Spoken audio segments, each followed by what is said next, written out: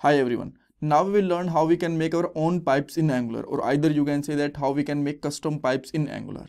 But before that, you should know about pipes. So if you have basic idea about pipes, then that's great. But if you don't have any idea about pipes, then I'll recommend you to watch previous part. There I explain each and everything about pipes in detail. All right. So here first we'll discuss why we need custom pipes. Then we will run command to make custom pipe. After that we have to add some code. We will learn how we can add params also, and at last we'll discuss some important interview questions. This is the playlist for Angular 19 tutorials that will definitely help you out for Angular job, project and interviews, and you can access this playlist from description box of this part. Great. So let's talk about first question, why we need custom pipes. We know that pipes we basically use to transform the data in the template file or in the HTML file, right? For example, if you want to show some result in the capital letters, all capital letters, then you can use uppercase pipe. Otherwise, if you want to modify the date, then you can use date pipe. If you want to show the currency icon, then you can use the currency pipe, right? But let's say if you need a pipe which is not available in the Angular, then what you will do? Then definitely you have to make a custom pipe. For example, I want to make a currency converter in the Angular.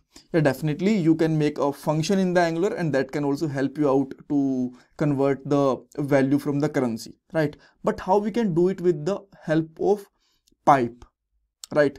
And for that we have to make custom pipe. All right, so now let's move to the code and open terminal. There you need to run a command ng generate, then pipe, and the folder name where you want to store your pipe. If you will not put the folder name, then it will directly go to the app folder only. So let me put there pipe, and let's say my pipe name is currency converter.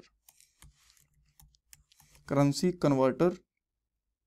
Let me put there hyphen. I think that should work, or either we can just use capital letter. Yeah, that should work. Let me hit enter, and now you can see that we have a folder with the name of pipe, and inside this we have currency converter. And what name you have to keep when you will use this pipe? This is the here. This name you have to use. All right. So right now you can see that in app.component.ts we have a one property. Okay, let me close this terminal. We have one property with the name of amount, right? So let me use it on the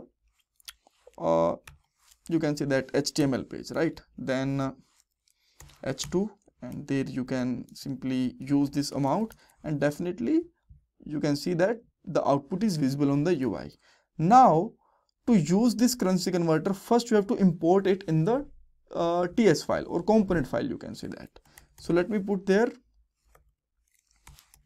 currency converter pipe, right?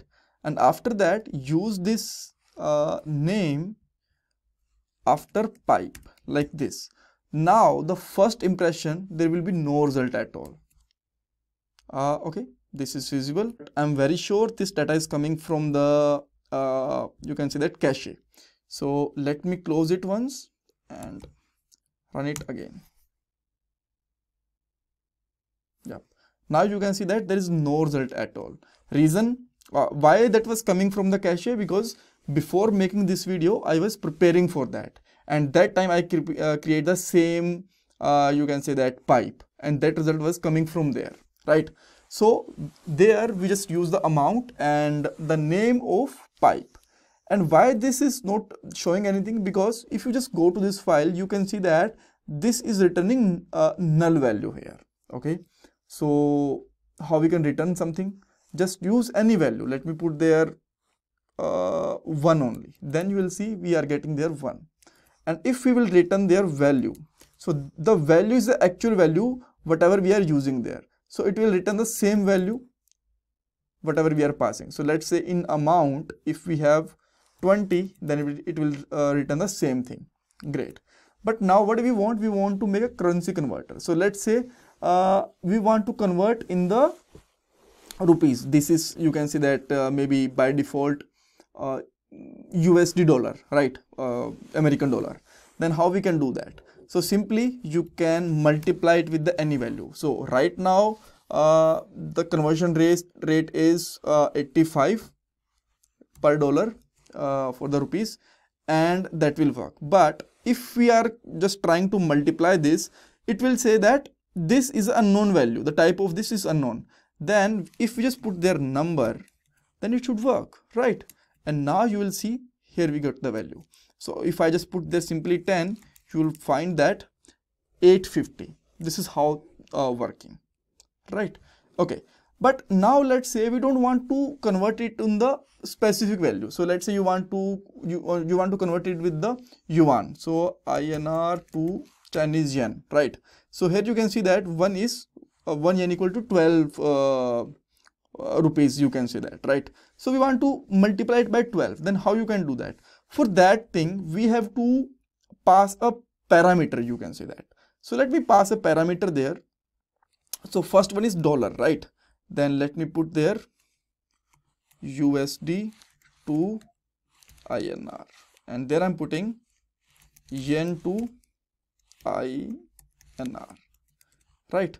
So here you can see that right now the value is same, or either that's better if you can just put it inside only like this, right? This is looking much better.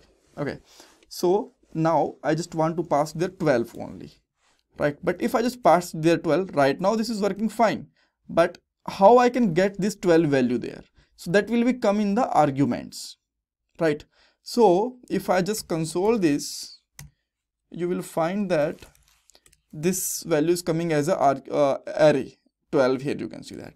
So I want to get this value. So what you can do, let or const, maybe you can use data.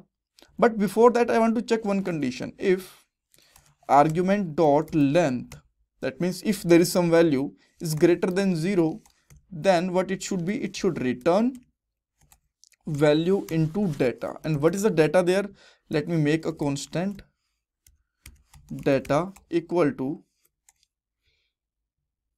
yeah, so it will be get the first value from the argument, right? And now the number is also unknown, so argument is also unknown, so let's convert it in the number only, right? Okay, so now you can see that above is 805 and lower one is 120, right? But let me make their else condition if you want to make, otherwise that will work for else only. But let's say just you want to make like this. Now this is the above value will go to the else condition, and if you are passing some parameter like this, then it will go to the first one. All right, so let's say we just want to convert in the euro. So INR to euro, you can say that. Then let me put there 189 something, right? So let me put there 89 and then euro to INR, euro, right? Yep. And now you can see that we got this value. So this is how we can make a custom pipe or your own pipe in Angular, and how it could work. So in interviews they can ask like what is custom pipe, command they can ask how we can pass a parameter with the custom pipe. These things can be asked. All right, so this is my Paytm or GPay number if you want to donate something. And this is, please like this video, subscribe this channel, and you can give your feedback in the comment section. Thanks everyone.